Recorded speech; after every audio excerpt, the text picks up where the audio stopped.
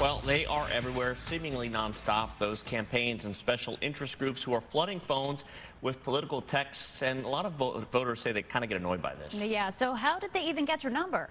Fox 10's Lauren Clark joins us live to explain. Lauren.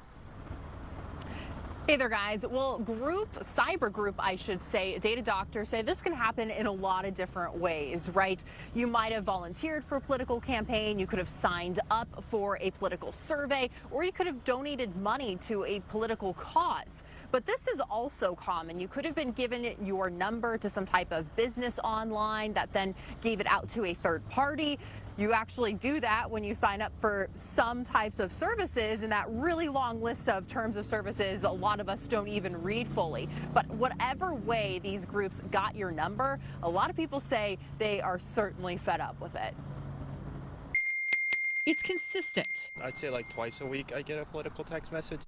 Constant. At least 5 or 6 a day.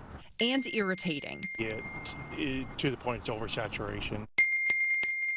Political text messages from both sides of the aisle flooding phones. I've never seen it so bad. Somehow, like 2 years ago, I escaped it. Now, I cannot open my phone without multiple texts and multiple emails and multiple calls.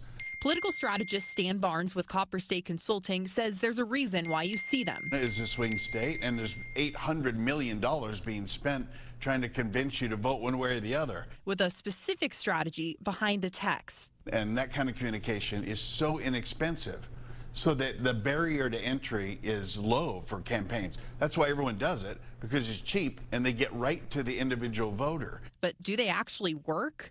Voters don't seem to think so. I would say the majority have already made up their mind.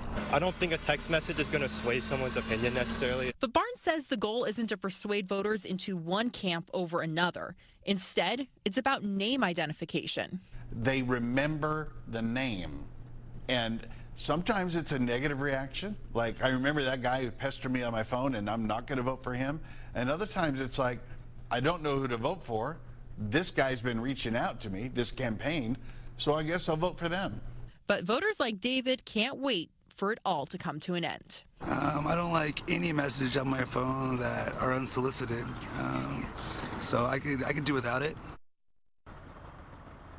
All right, so the question remains, how do you get rid of these types of texts? Well, experts warn it can be a little tricky because they're not subject to the no-call registry. However, they do say one trick you can use is every time you use your number online, try to use some type of burner number, whether that's a Google service that you can use, and that will really help filter out these unwanted text messages.